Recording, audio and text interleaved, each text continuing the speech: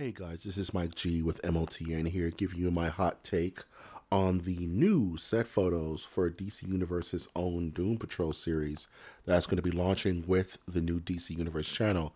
And I just want to kind of take a minute to give you my 2 cents on the leaked images of these new characters. Doom Patrol has been in DC Comics for quite some time, and I believe that this is going to be very big for DC because of the intricacies of these characters.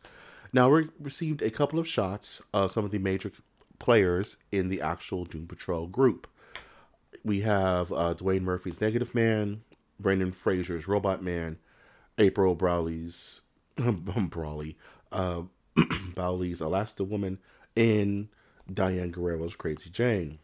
I think that the suits look amazing. They look dead on to the comics, which is something that you want, especially for the diehard fans who've been waiting for this, waiting for a live-action version of these characters for a very long time.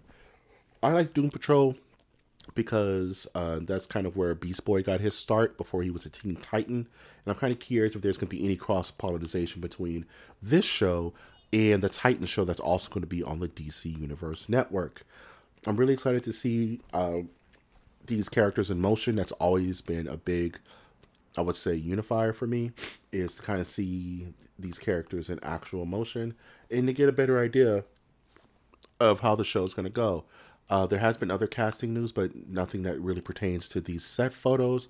It's just showing Negative Man all bandaged up. Elastigirl looks like she's in a sundress, and we see kind of some set photos of Robot Man looking all punky like his current comic book rendition. And we have some Crazy Jane there as well. So I, for one, am super excited about this show. I'm really excited for the DC Universe bundle in general. I'm going to be a first day adapter to this. I just need to know, as a huge DC Comics fan, and just take advantage of this movement that has got to be a really big deal for Warner Brothers as well as DC Comics. If you're a fan of this content and would like more, please let me know on Twitter. That is @mnerdiverse.